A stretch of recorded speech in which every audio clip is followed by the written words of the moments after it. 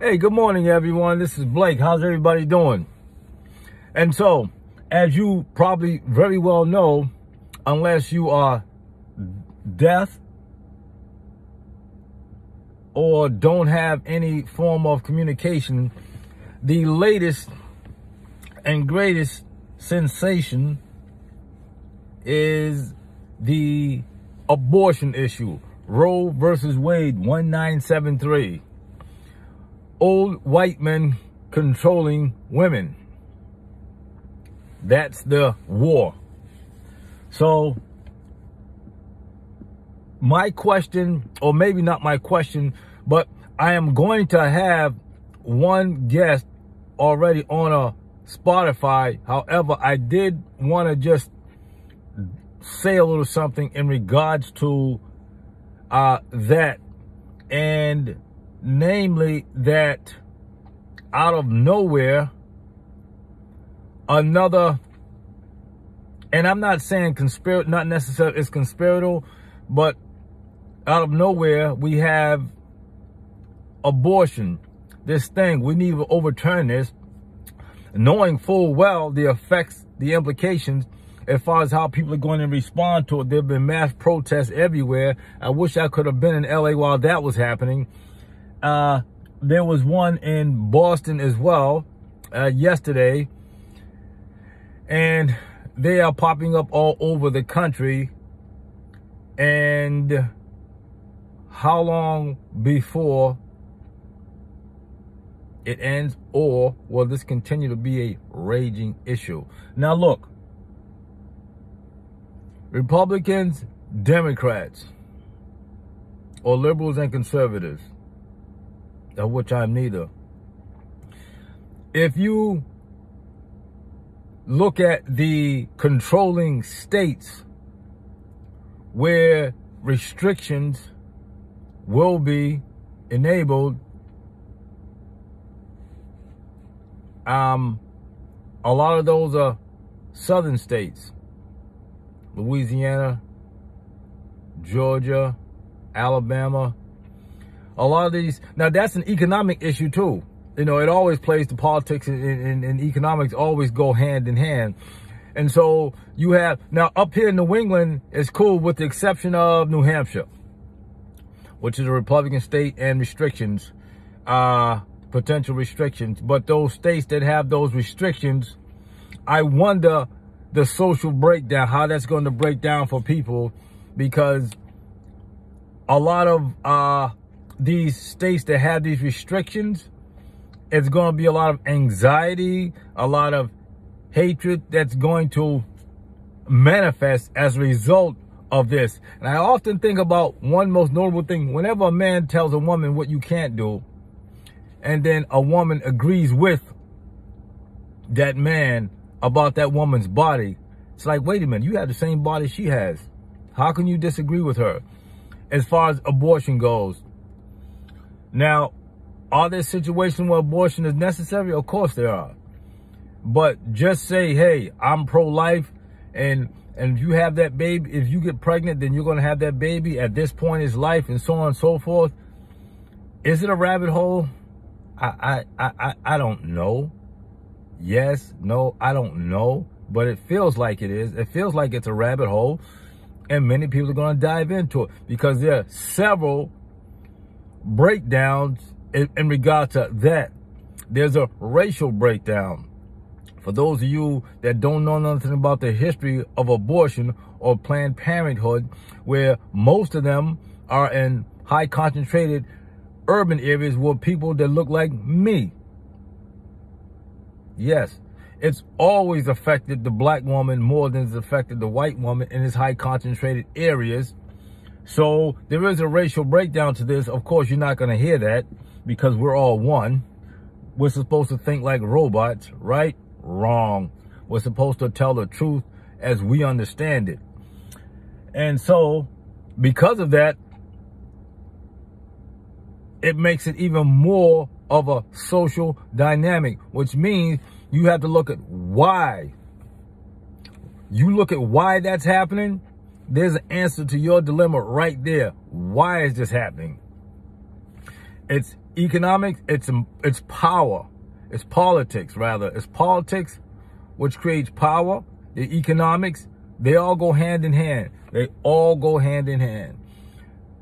Now, and I'm going to leave that at that, but there's something else I want to bring up too.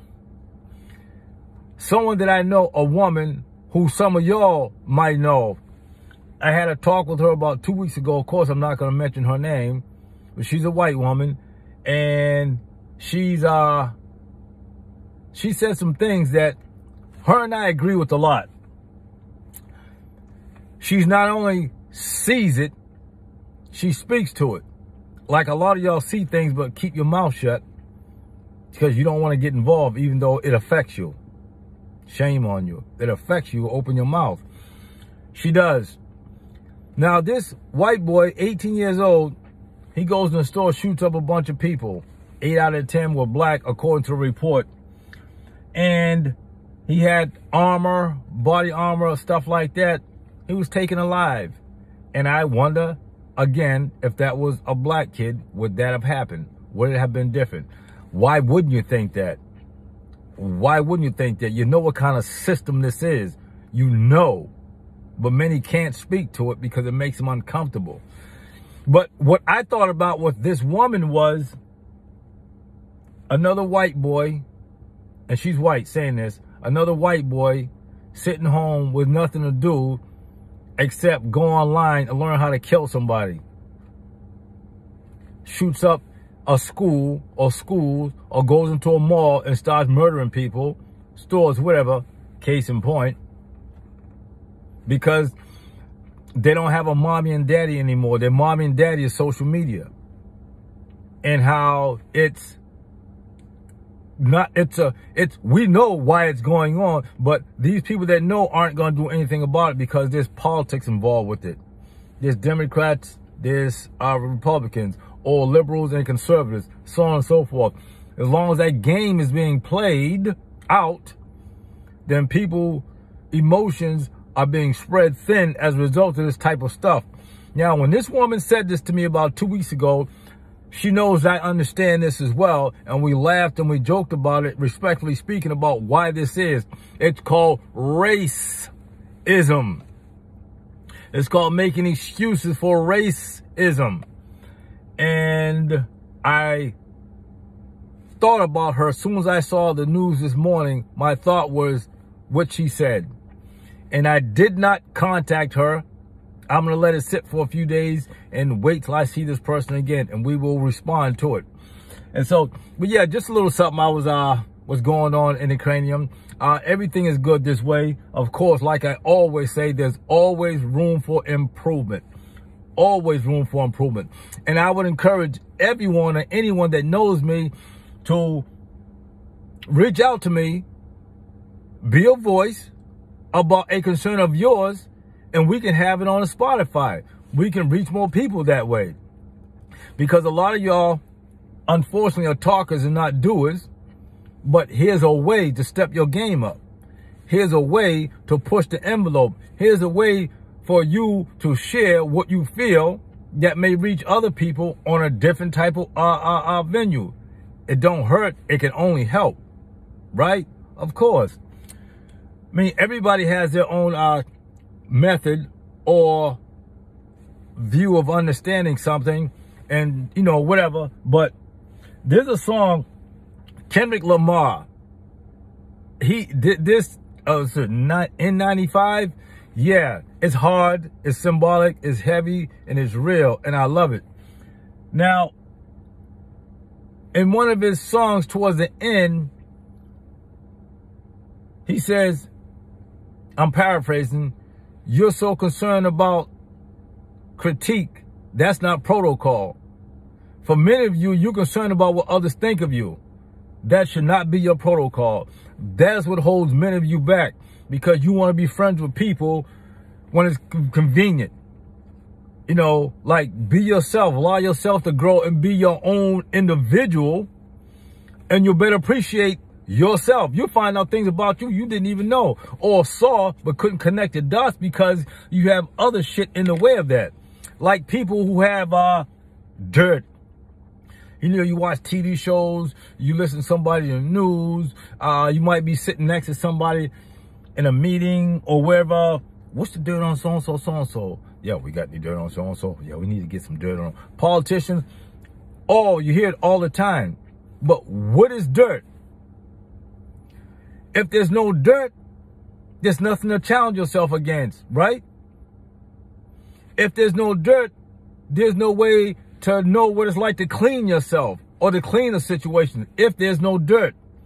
So dirt has a negative connotation as if dirt means something bad. Dirt don't necessarily mean something bad. It's a circumstance. And many of us are unable to rise above our circumstances because we're so locked into, again, the critique of others. So concerned about how others critique your method of doing, your method of living. That is not how it works. Just a little something to think about. I got fired up all of a sudden. But all right, listen, I'm going to pass this on to who I'm going to pass it on to, and let's see where this takes us. All right, this is Blake. I'm out. Word. Thank you.